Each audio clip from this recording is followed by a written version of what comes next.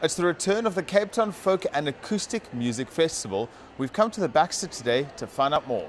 In the back seat, well gently teasing a bird of prey, lures a victim's prey. I'm sitting here with Andy Lund. Andy, how are you feeling about the show? Super excited about performing tomorrow. I think it's an incredible platform for singer-songwriters, which is not necessarily the flavour of the month when it comes to the music scene.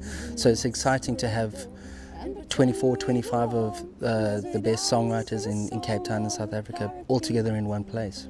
Stringing us along with his new old guitar, so we don't feel too far from home. Which singer-songwriters inspire you?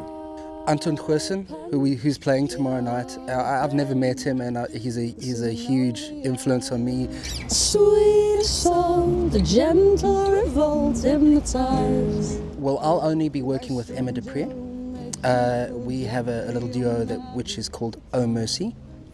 So we'll be playing together, but I'm super excited about meeting so many of these people. I don't know what's going to be more fun, the show or the backstage area. I think it's going to be amazing to just be hanging out with all these awesome people. 3 queens will be there, bearing gifts, unaware that you're not alone. Eyewitness News, in touch, in tune, and independent. For the latest, log on to ewn.co.za or ewn.mobi.